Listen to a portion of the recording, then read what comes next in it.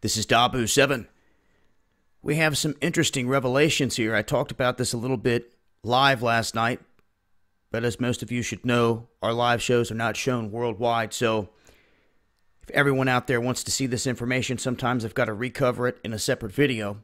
And I think that this is interesting because it's referencing the biblical Tower of Babel. And they're saying that it shows proof that it really existed. Now, I talk about all the time, all the history that they steal from us, that they cover up, that they keep hidden.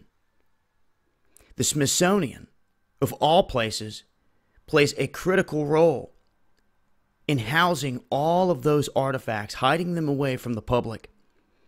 They own most of the buildings surrounding the National Mall there in D.C., completely loaded with artifacts that most of us will never see. It's interesting, though, that this Smithsonian channel is now airing this documentary, and the series is called Secrets. And they're saying they have the emergence of this new, very compelling evidence that the Tower of Babel actually existed. They're saying that this stone tablet, never before shown on film, appears to settle the question. And this is coming from them. They're saying that this tablet, which dates to about 600 BC, is from the private collection of a Norwegian businessman, Martin Schøyen.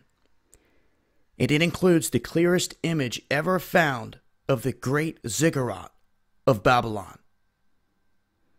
And this is according to Andrew George, professor of Babylonian history at the University of London, who also says that in the video, it carries an illustration which looks like a pyramid-type structure.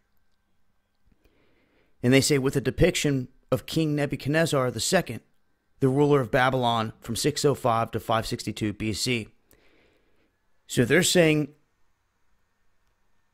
they believe this puts it to rest that this thing definitely existed. And this paints the clearest image ever. So apparently, it was in this guy's private collection where he got it. We don't know. Black market somewhere. I don't know. They don't give those details. But he has it. They're saying that it's real. It's ancient. And it proves that the Tower of Babel really existed.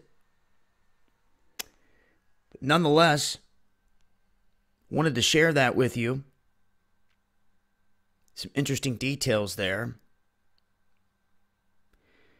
I'll leave a link and I will continue to release more information as I come across it. As always, it's been Dabu7.